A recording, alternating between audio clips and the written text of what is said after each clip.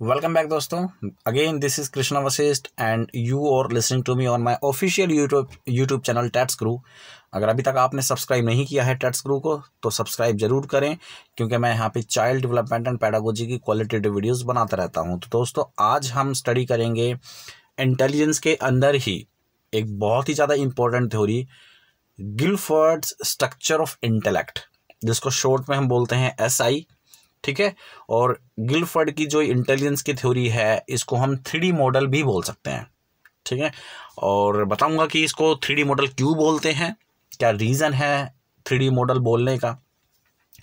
और अब तक की ये सबसे इम्पोर्टेंट थ्योरी तो कही जा सकती है, लेकिन ऐसी थ्योरी है दोस्तों जिसके अंदर सबसे ज़्यादा टाइप्स हैं इंटेलिजेंस के। अब तक जितने भी हमने थ्योरीज पढ़ी हैं इंटेलिजेंस के अंदर, किसी में 8 टाइप होते हैं, किसी में 4 होते हैं, किसी में 2 होते हैं। ठीक है। किसी में 1 होता है, कोई यूनिफैक्टर है, कोई 2 फैक्टर है, कोई मल्टीपल इंटेलिजेंस टाइप है। लेकिन ये ऐसी थ्योरी है अपने आप में जिसके अंदर गिलफर्ड ने सबसे ज़्यादा इंटेलिजेंस की एबिलिटीज़ को काउंट किया था। ठीक है। और उन्होंने तीनों ही पर्सपेक्टिव में इसको काउंट किया था। और इनके मुताबिक जो एबिलिटीज होती हैं टोटल, वो होती हैं दोस्तों 180।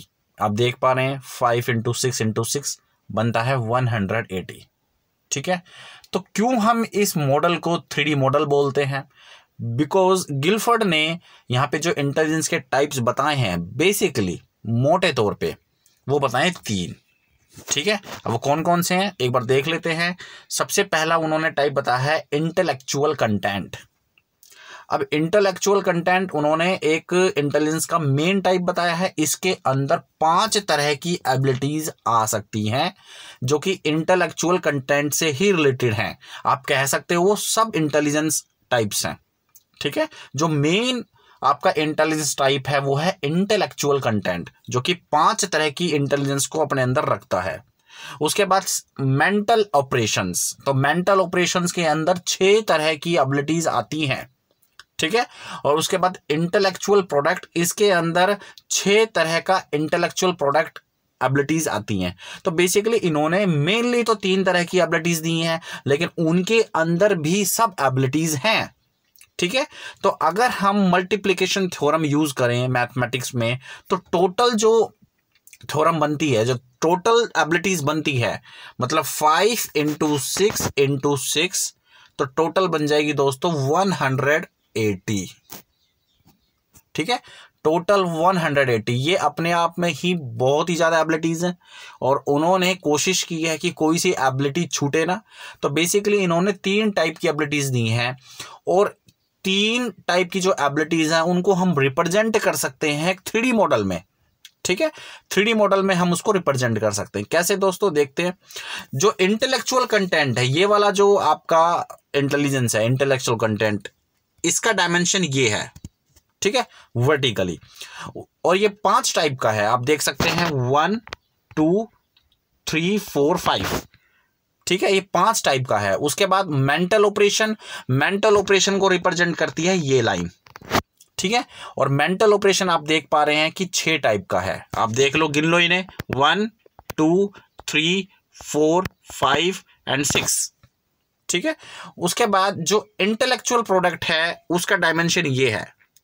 जो इंटेलेक्चुअल प्रोडक्ट है उसका डायमेंशन ये है। आप गिन लेना, इसमें भी 6 टाइप की सब इंटेलेक्चुअल इंटेलिजेंस है इसमें। ठीक है। तो अकॉर्डिंग टू गिलफर्ड उन्होंने बोला है कि एक्चुअली में ये जो इंटेलिजेंस के टाइप्स हैं इनको हम एक 3D मॉडल में रिप्रेजेंट कर सकते हैं, और टोटल जो एबिलिटीज बनेगी वो बनेगी 180। ओके।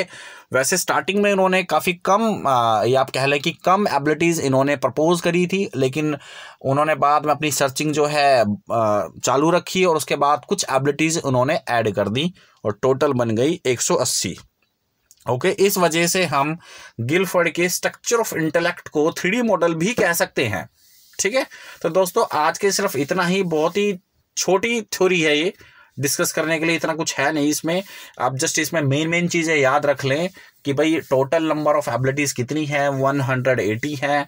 और जो मेन इसके पर्सपेक्टिव हैं जो 3 हैं वो कौन कौन से हैं, बेसिकली 3D मॉडल इसको क्यों कहते हैं।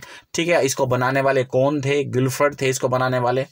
तो ये हमारा आज का जो टॉपिक था, जो वीडियो थी, ये लास्ट है इंटेलिजेंस के अंदर। इसके बाद जितनी भी वीडियोस आएंगी वो पर्सनालिटी के रिगार्डिंग आएंगी, ठीक है।